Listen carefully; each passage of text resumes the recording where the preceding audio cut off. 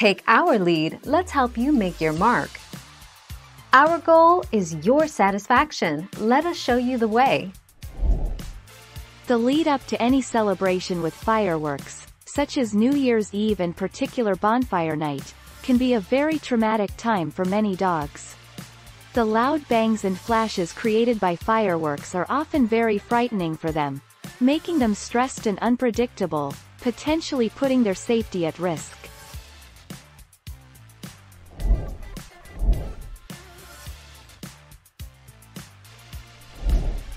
Take our lead. Dogs with extreme stranger-directed fear died 6 months earlier than dogs without. While the 4th of July might not kill your dog, it's certainly not a moment of enjoyment for many. In other species, activation of the stress response, particularly chronic stress, has been shown to affect both health and lifespan.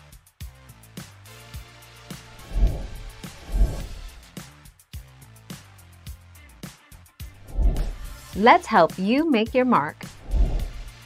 It is natural for dogs to be afraid of loud noises.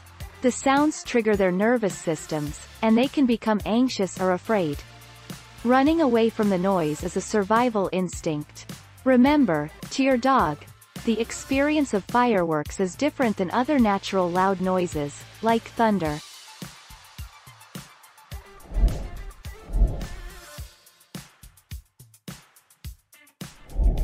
Let's help you make your mark. Your veterinarian might recommend a pheromone product that comes as a collar, room diffuser or spray. That pheromone is appeasing to dogs and helps reduce anxiety. We also now have an FDA-approved medication that is labeled and advertised to reduce noise aversions.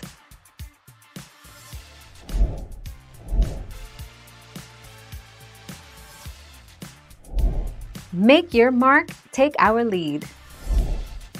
Can dogs die from the stress of fireworks? While it is unlikely that your dog will die from the stress of fireworks, the stress caused from being scared, particularly in more anxious dogs, can add to their chronic stress, which can potentially trigger other health issues.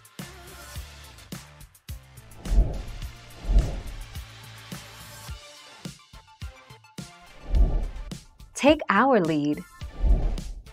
The answer: yes, they are that dangerous. Not because your dog is likely to die from fright, although see below, but because so many dogs suffer terribly from severe psychological distress as a result of the stress that they suffer when fireworks are being let off in the vicinity.